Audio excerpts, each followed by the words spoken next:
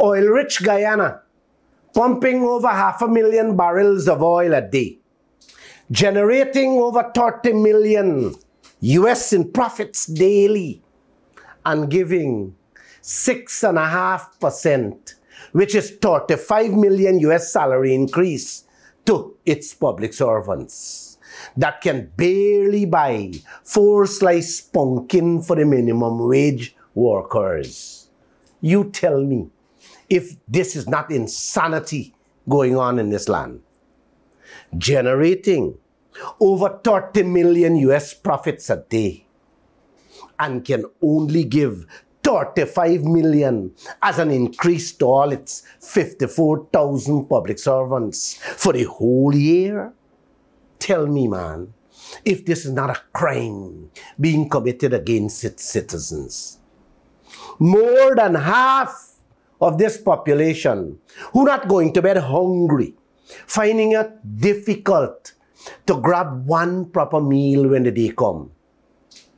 In a country that is now one of the richest per capita and the fastest growing on planet Earth today.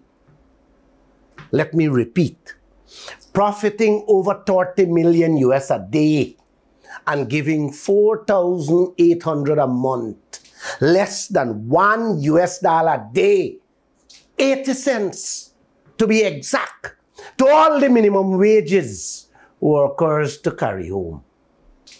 You believe this? When cost of living went up 100% and in some cases 200%, is this for real, man?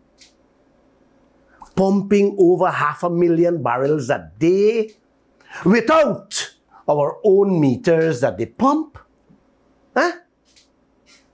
Just correct that madness alone. Salaries can go up by a full 100%.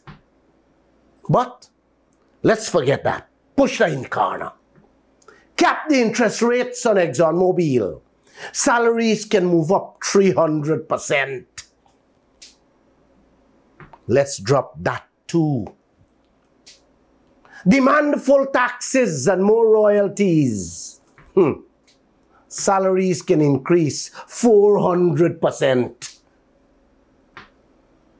Again, let's throw that in the wastebasket and forget it. Grab back the 20% rich Stabroek block from Exxon. Oh, Papa. Oh, Mama. Salaries can be increased 500%. Again, let's dump that in the Atlantic Ocean, the same way Exxon dumping the produced water into it. Let's do that. Man, oh man, ring-fence the oil projects. Yes, ring-fence them oil projects. None Guyanese got to hurt them head about salaries anymore. All of your worries done right there. Ring-fence the oil projects and money will flow just like the oil flowing out there into your bank accounts. Money will be so much that you can mind your family them, any part of the world them live in, and still live a better life than the people in Dubai. But I ain't all listen. So, y'all continue to keep your mouth shut, eyes and ears closed, with your hands, the two hands between your legs, and allow these politicians to continue managing the oil sector in that manner. Y'all will forever be collecting ravelings. This is how the slave masters, along with corrupt leaders, kept the brown and black people across the world for centuries. Keep them hungry, keep them occupied, hustling for a meal, day in, day out. So you have no time to rebel against this injustice. Come 2024, y'all would get a top up.